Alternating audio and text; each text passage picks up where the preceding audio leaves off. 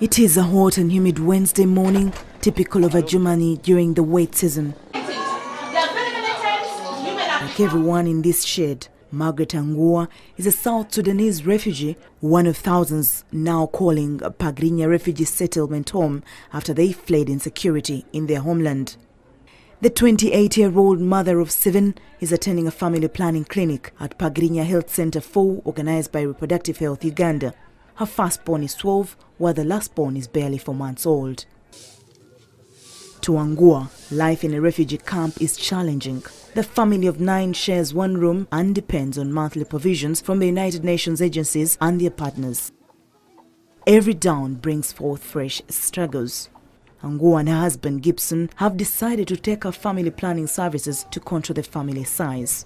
They have children which is at least somewhere in school. They're having problems of school fees now. Like now, if they have enrolled themselves in family planning, at least they can do budget for the future, which can help their children. Like everywhere in Uganda, culture dictates people's response to family planning messages among the refugee community. It is these barriers that Grally Gibson, Angua's husband, has had to break in deciding to support his wife on family planning. I will advise my fellow friend, when you have few family, that one can make you to budget for them. Not like you have 10, 12, that one which you cannot even handle. Uptake of the family planning services is still resisted among refugees. There are, however, some role models within the community. Rose Lily Maku is a mother of 4. She confides she has been using family planning services to space her children. A nursery teacher, Maku plans to further her education and fears more children will compromise this goal. It is good for us women to put this one, the family planning, so that we can plan for our future, even for our children. Uganda is host to over 1 million South Sudanese who fled fighting between factions within the Sudanese People's Liberation Army. A majority of these refugees are settled in camps across northern Uganda. The authorities believe controlling childbirth is necessary given the prevailing situation. These efforts are, however, challenged by a culture that still believes paying dowry entitles a man to produce as many children as possible with his wife. If you went to the settlement, majority of people are women. So if a lady trying to make family planning before the husband came, and when the husband is arrived, this way you have seen that there's a contradiction in the family. So we're trying to also advise the ladies, can you wait, because most of the men, they are not there.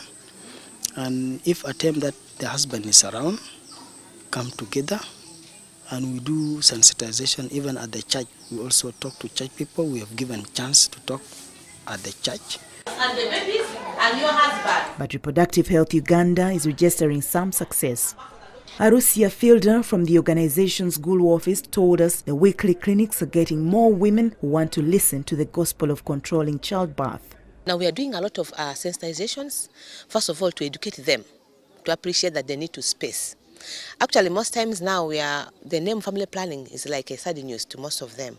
People want to hear child spacing is a calm name for them that they can tolerate, think that you want them to rest and they get back to production. When you say family planning, they have come to stop us from what? Having children.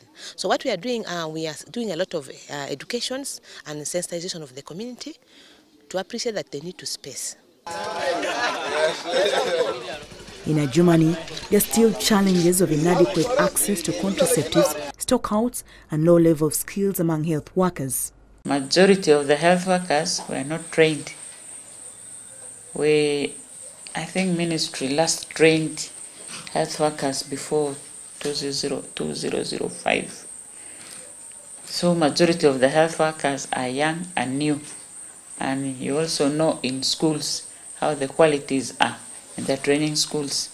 So they will not create demand for family planning, and some will even scare the mothers if they want to use family planning. For now, The hope is that more men will open up to family planning services, for this will ensure continued utilization of the available services. Joyce Bagala, Janina Nabukera, NBS Live at 9.